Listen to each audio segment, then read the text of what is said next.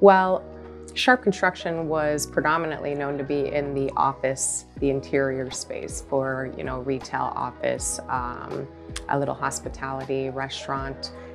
Everything that we were doing had completely gone to sleep almost overnight. So we even had a couple projects that literally were stopped during construction. So it was important for us to kind of collaborate, figure out what can we do moving forward to, stay in business, one, and also stay relevant in the industry.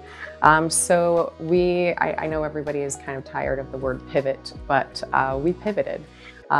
We were still heavily focused on medical and medical office, but we took on a large portion of industrial, and industrial really paved the path for us through 2020. We've been very successful in the market and continue to see it through. So.